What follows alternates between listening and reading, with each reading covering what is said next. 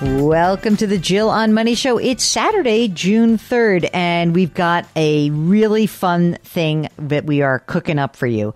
You know, we've been talking so much about the new service, Jill on Money Live. That's where you have access to quarterly live webinars and lots of other cool bonus content. Well, to just give you a little taste of what you might be missing, today, we are going to air a teeny little sliver of our interview with IRA expert and CPA Ed Slott.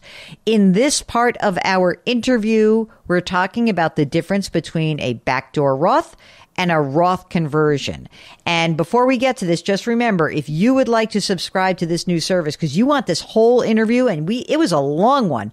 If you want to get access to this and watch the webinar and see all the great questions, all you need to do is go to our website, jillonmoney.com, and go to Jill on Money Live. There's a little click there, and you'll have access to these quarterly live webinars and all the special bonus content. So here is a little teaser of Ed Slott.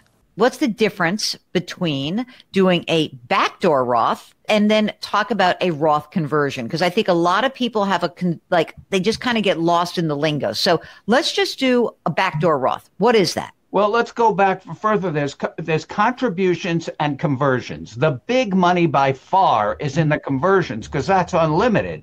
Right. If you could pay the tax, you could convert $1 billion, no income limits. But when Roths first came out, you could not convert if your income exceeded $100,000. In 2010, Congress repealed that, and they learned something from that. They saw the boatload of money that came in from higher income people converting their Roths. People like me, I converted everything then.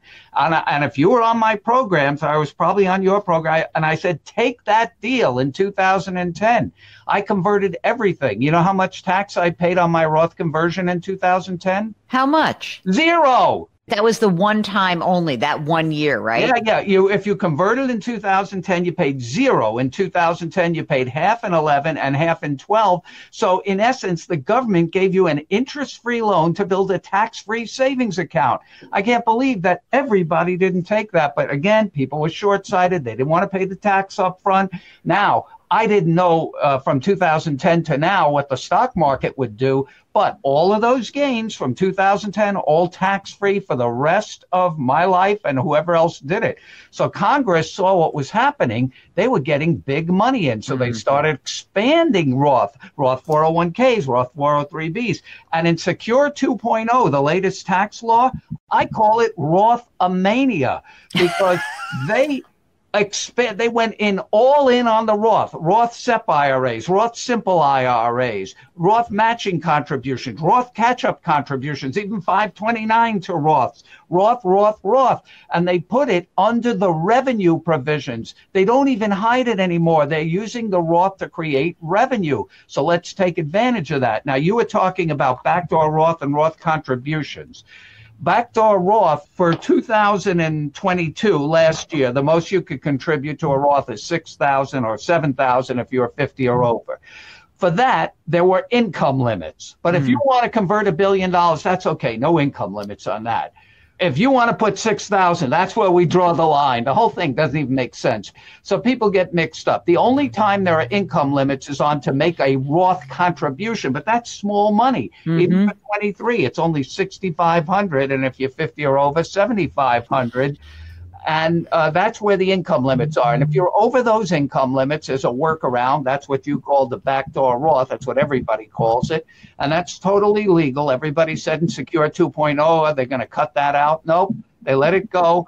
And all you have to do is make a contribution to a non-deductible traditional IRA for which there's no income limit, then convert to a Roth. So you're back in the same place. But the big money is in the Roth conversion. And the key to making a fortune in good tax planning is to always pay taxes at the lowest rates, which is right now. That's what the Roth is. It's a bet.